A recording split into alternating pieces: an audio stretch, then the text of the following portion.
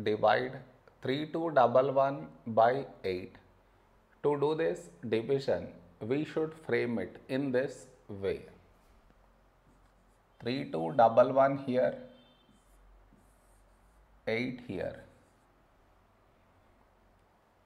This is your step 1. Next, here we have 3, here 8. 3 is smaller than 8. So we should take two numbers 32. When do we get 32 in 8 table? 8 fours 32. Now we should subtract. We get 0. After this, bring down the beside number. So 1 down. Here we have 1, here 8. 1 is smaller than 8. So we should bring down the second number. And the rule to bring down second number is put 0 here. Then only we can bring down this number.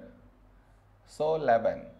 A number close to 11 in 8 table is 8 ones 8. Now we subtract, we get 3. No more numbers to bring it down. So we stop here. This is our remainder, this is our quotient.